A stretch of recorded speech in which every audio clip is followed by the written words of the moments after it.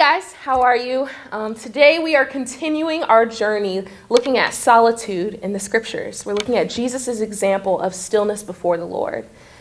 This week we're going to take a different take on it. We're going to kind of compare and contrast solitude and isolation. So solitude is something that's generally sought after. Being alone, being still before the Lord is a good thing. And often we can make the personal choice. We can choose solitude. But isolation, on the other hand, is usually avoided. Nobody wants to feel loneliness. Nobody wants to be alone and be misunderstood. It's not desired. And sometimes it can even be forced on us. We can be forced into isolation, forced into loneliness. So last week we looked at two examples of Jesus choosing solitude. He chose stillness before his Father, time to pray, time to regroup before he went to do ministry. Today we're going to look at a different example. We're going to see Jesus in the wilderness, alone, isolated. And while he's in the wilderness, he's being tempted.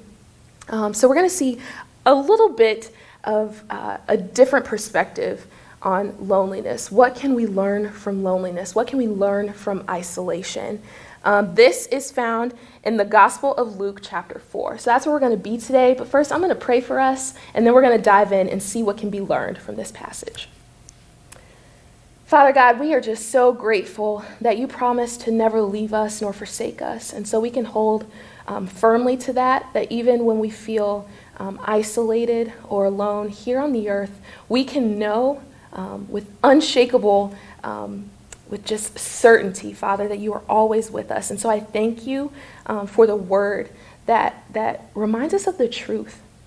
We are rooted, we are established in you and love, and you love us. You'll never leave us. We're not alone. So I thank you for that truth, God. And I pray that as we look to Jesus now, as we look at a passage of him being lonely in the wilderness, that we can learn something from him and that you will use it to better us for your kingdom, for your glory, and for our good. In Jesus' name, amen.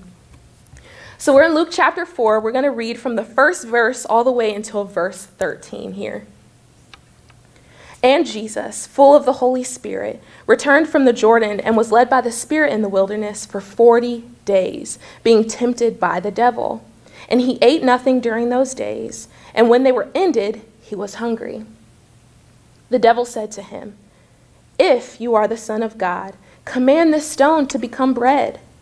And Jesus answered him, "It is written, man shall not live by bread alone." And the devil took him up and showed him all the kingdoms of the world in a moment of time, and said to him, "To you I will give all this authority and their glory, for it has been delivered to me, and I give it to whom I will. If you then will worship me, it will all be yours." And Jesus answered him, "It is written, you shall worship the Lord your God, and him only shall you serve." And he took him to Jerusalem and set him on the pinnacle of the temple and said to him, "If you are the Son of God, throw yourself down from here, for it is written, he will command his angels concerning you to guard you, and on their hands they will bear you up, lest you strike your foot against the stone." And Jesus answered him, "It is said, you shall not put the Lord your God to the test." And when the devil had ended every temptation, he departed from him until an opportune time.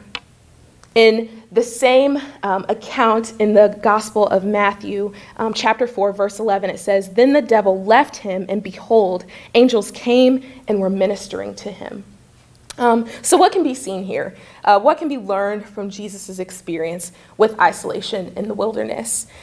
So first thing to know is this account happens right after Jesus has been baptized. And so at Jesus' baptism, the Holy Spirit anoints him.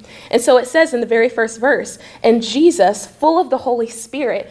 So that's the same Spirit that Jesus was anointed with at his baptism. The Holy Spirit led him to the wilderness. And this account is the last kind of preparatory event before Jesus is freed off and goes into ministry. So he goes into the wilderness, and this is a time of preparation, right? He's going to be put to the test. So the first thing we see here is Jesus responds to Satan's challenges with the word of God. All these passages that are recited here come from Deuteronomy. We see Jesus that he knows the word. He's well acquainted with the word of God. Satan is a liar, right? And Jesus identifies those lies and he exposes those lies with the truth. The second thing we see here, with the Spirit, the Holy Spirit is with Jesus here. We as Christians have the Holy Spirit living in us as well. With the Spirit, the enemy is defeated. He has no place here.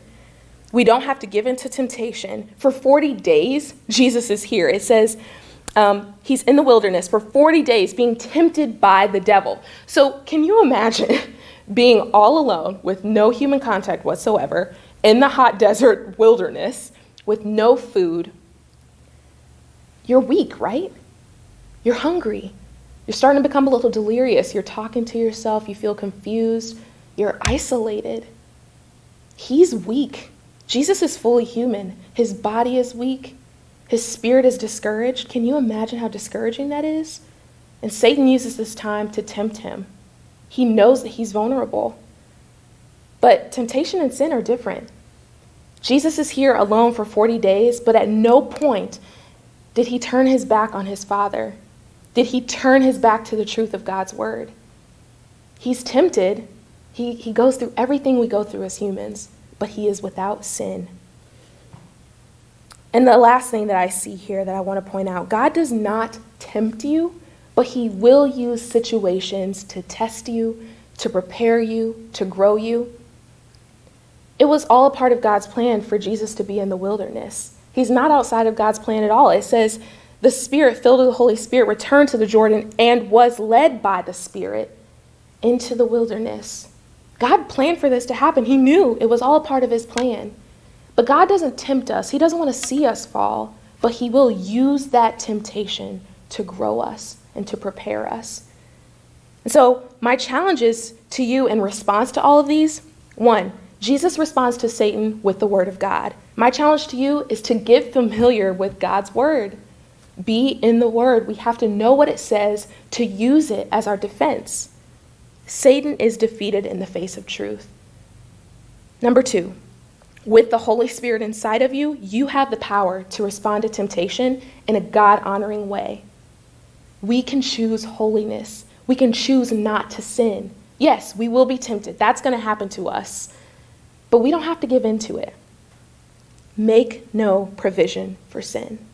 Don't provide a way for it to thrive. Number 3, let God do his work in you. God can use situations like this, situations of loneliness and isolation, situations where you feel weak and tired and vulnerable. He can use those things to make you stronger, to grow you, to build endurance within you. All you have to do is cling to him. Cling to the truth of God's word. Pray and ask for God's Holy Spirit to help empower you. The same Spirit that lives in Jesus, the same Spirit that anointed Jesus at his baptism, the same Spirit that raised Christ from the dead, it lives inside of you. You have that power. Cling to God, invite the Holy Spirit, and let God do his work in you. Let's pray. Father, I thank you for your Spirit. I thank you that you dwell inside of us, that you've made your home inside of us. And with the Holy Spirit, God, we have the power to defeat Satan. We have the power over sin and temptation. God, you will not allow us to be defeated. We are victorious in Christ. We are victorious in the Spirit. We are your sons and your daughters, and you can use situations of loneliness and isolation to build us up. Father, it says in this passage that angels came to minister to him, and your word ministers to us. You minister to our spirit. You build us up. When we are weak, you are made strong. And so, God, I just declare your strength over myself. I declare your strength over these students, God, that you will use whatever situations that we are in to build us up for your glory. In Jesus' name, amen.